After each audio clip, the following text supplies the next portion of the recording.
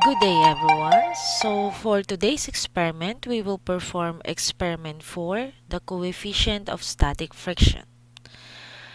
The objective of this experiment is to determine the coefficient of static friction, μs, by sliding the block down a board that acts on an inclined plane.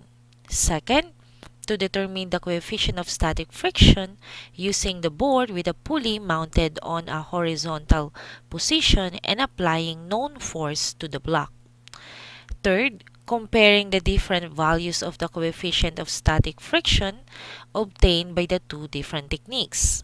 And lastly, demonstrate that the coefficient of static friction is independent of the normal force. So previously, we have learned that there are different types of forces, and these are the types of contact forces.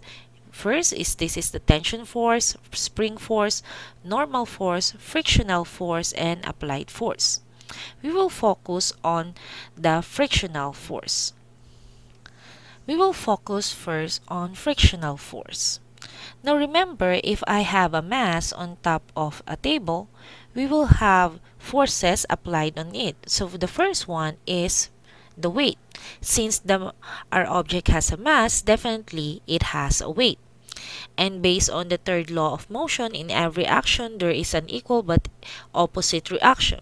Since our object is not moving along y and there is a force going downward, there should be another force that is acted on our object to make the system in equilibrium, and that will be the force applied by the table, which is the normal force, which is going up.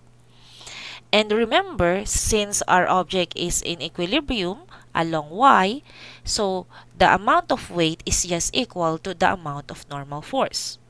If we will try to slide our object going to the right, there is another force that is applied by our surface, which is what we call the frictional force.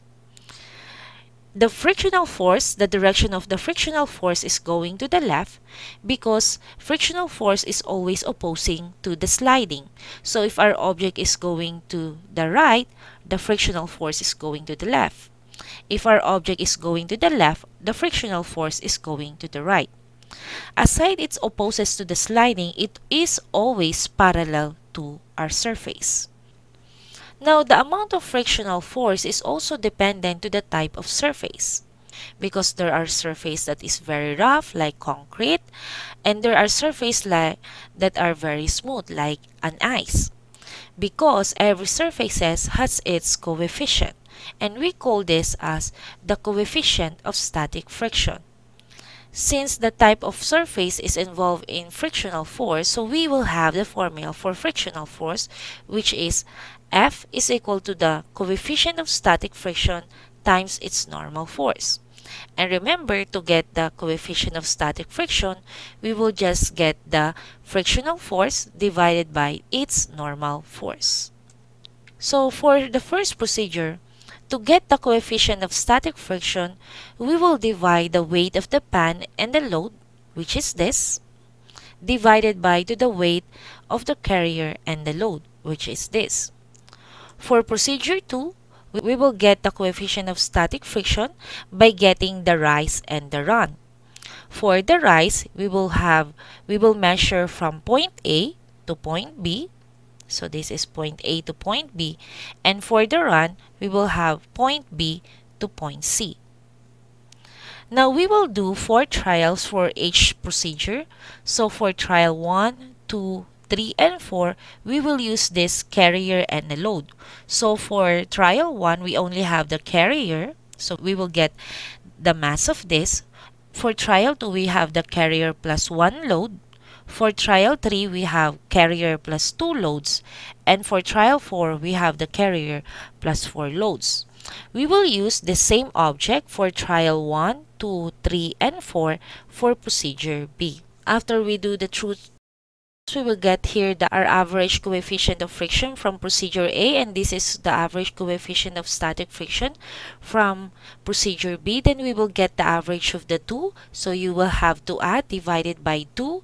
Then we will also get the percentage difference. For the percentage difference, we will get the difference of the two two values of our coefficient of static friction.